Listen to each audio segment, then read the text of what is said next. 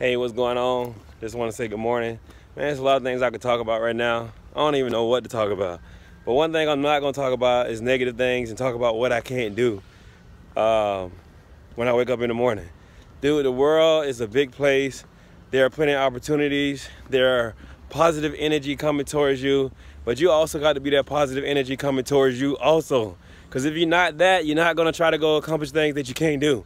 Hey, I'm out here trying to accomplish things that I can't do. You understand what I mean by that? I'm really out here trying to accomplish things that I cannot do.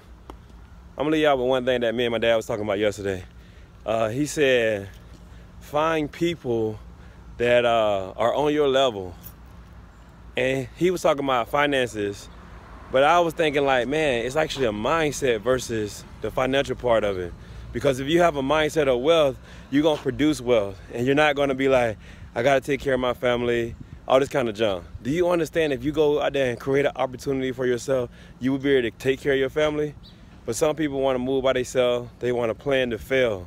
Stop planning to fail. Be positive about your future and watch what your future produces. Hey. I'm Coach Zep for Next Level Sports and Fitness. There's no better time than now than to dream it, position it, and get it. Hey, let's go, y'all. Wake up your spirit. Hey.